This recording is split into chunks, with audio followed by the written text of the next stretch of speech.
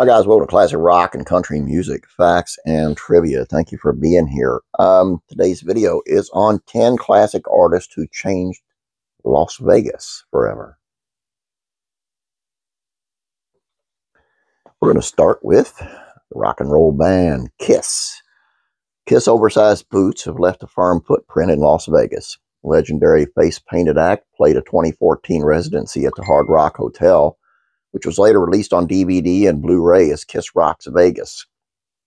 Still, the always entrepreneurial group has impacted Sin City even more with its business investments. The Rio Hotel and Casino is home to Kiss World Mini Golf, popular indoor glow-in-the-dark miniature golf course that celebrates the music and history of the band. Space also features a wide range of Kiss-themed memorabilia and arcade games. Still, the most enticing feature is the adjoining Kiss World Museum, boasting rare and eye-catching items throughout the band's colorful career. The Grateful Dead. Grateful Dead's first visit to Vegas was in '69. The band then, at the height of its psychedelic powers, delivered a captivating set that remains highly regarded among bootleggers. Still, the Grateful Dead really left their mark on Vegas the next time they came through the town in '91. The band played 2 sold-out shows at Sam Boyd Stadium with 32,000 people in attendance each night. When we did the first Dead show, there really wasn't a philosophy of touring shows being able to bring tourists to town. Pat Christensen, the stadium's former facility director, recalled to the Las Vegas Sun. And after we did that first show, we had the picture of a sold-out stadium, which we showed to Paul McCartney's people. And from there, all the stadium shows started coming through Vegas. McCartney, U2, the Eagles, Metallica, Lollapalooza, George Strait. The Dead opened everyone's eyes to Vegas's ability to do the biggest touring shows. The Beatles. Even a town as wild as Las Vegas was unprepared for the chaos of Beatlemania. The Fab Four made Las Vegas the second stop on their 1964 U.S. tour.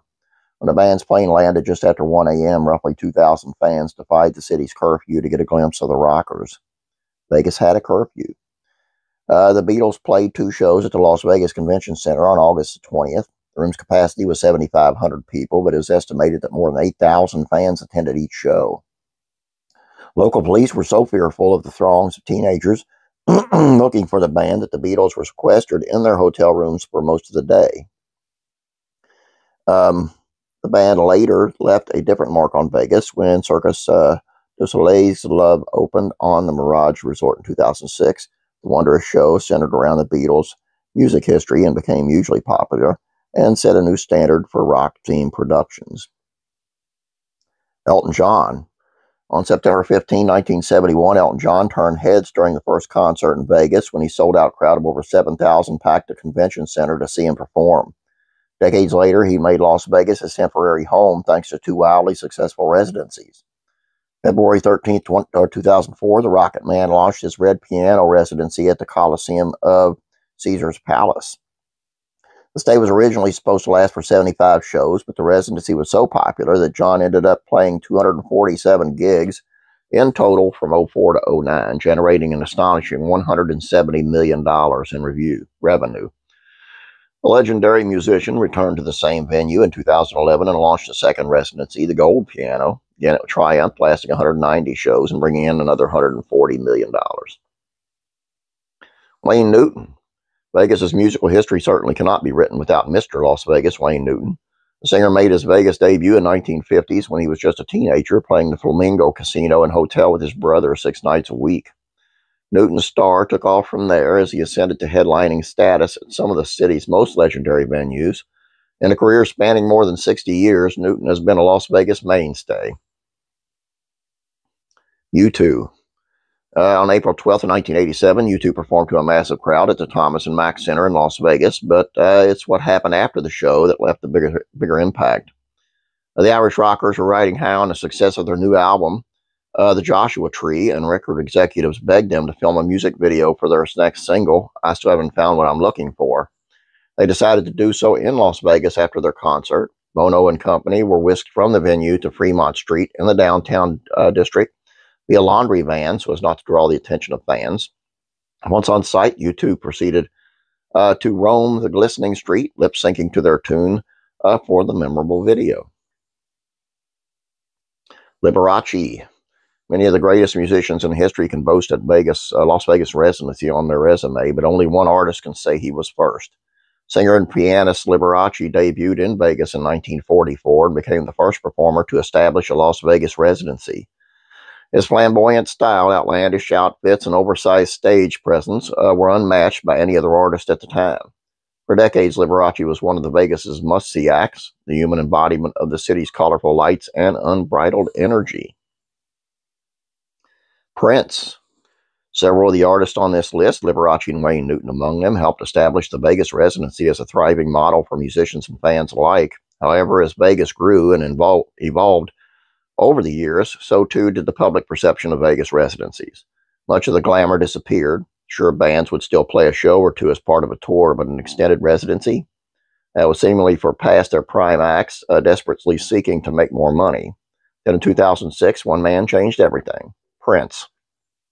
Legendary musician launched a club, 3121, named after his 31st album, released that same year, inside the Rio Hotel and Casino, just off the famed Las Vegas Strip.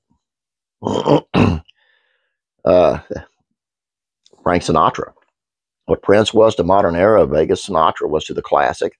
In many ways, it was the chairman of the board who first put Vegas on the map as a musical destination. Interestingly, his initial performance came more out of necessity than anything else.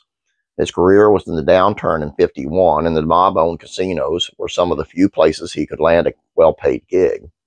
Old Blue Eyes' career bounced back in '52, thanks in part to his Oscar-winning turn in From Here to Eternity, and Las Vegas came along for the ride. Sinatra was a draw for tourists, and his popularity buoyed the entire city. Suddenly, in this two-horse town, Sinatra meant excitement. Excitement meant crowds. Crowds meant gambling, and gambling meant money for the casinos, especially the ones where Frank was playing. Author James Kaplan wrote in the biography, Frank, the Voice. And of course, last but not least, certainly not least, Elvis Presley. No artist whose history is intertwined with Las Vegas as Elvis Presley. The famed singer made his debut in Vegas on April 23rd of '56. By all accounts, it did not go well, but he enjoyed his time in Vegas so much he swore he'd return, and he did many, many times. Whether it was a 1963 movie, Viva Las Vegas, and the hit song of the same name, his marriage to Priscilla on May 1st of '67, or his many performances over the years, the King was a palpable part of the city's mystique. But Presley's most memorable Vegas stay began on July 31st of '69 at the International Hotel, thrust back into the spotlight thanks to his usually successful comeback special. Elvis agreed to capitalize on the momentum with a Vegas residency. His obligation continued to be renewed, due largely to the dealings of his manager, Colonel Tom Parker. Elvis soon had his own massive suite atop the International Hotel, a sprawling 5,000-square-foot home away from home, for 7 years, spanning 636 sold-out concerts. Elvis owned the Las Vegas music scene. Sadly, his physical and mental health began to deteriorate towards the end of the run, and he died on August 16th, 1977. And also, sadly, is how much Colonel Tom Parker ripped him off, big time. It was a sad situation. If you want to watch a good movie and you like Elvis or love Elvis, the movie Elvis. It was okayed by Elvis Presley Corporation and by Priscilla and also Lisa Marie. And man, what a movie. And the guy who plays him, just awesome job. Really great. Tom Hanks plays Colonel Tom Parker. A real piece of work. Anyway, that's all I got for you here. I want to let you know that I don't know what's going to happen with this channel, but we're down to double digits on viewers daily, and I can't keep going with that. So I'm going to have to refurbish and figure out what I'm going to do with this channel. So I will let you know. It's not going anywhere, but it'll be something different. And I will take your comments, your suggestions in the comment section. I would appreciate that. It would be a lot of help. And if you'd share these out for the time being, I'd appreciate it and let people know what is going on here. All I got for you. Guys, have a great day. God bless. And I'm praying for you.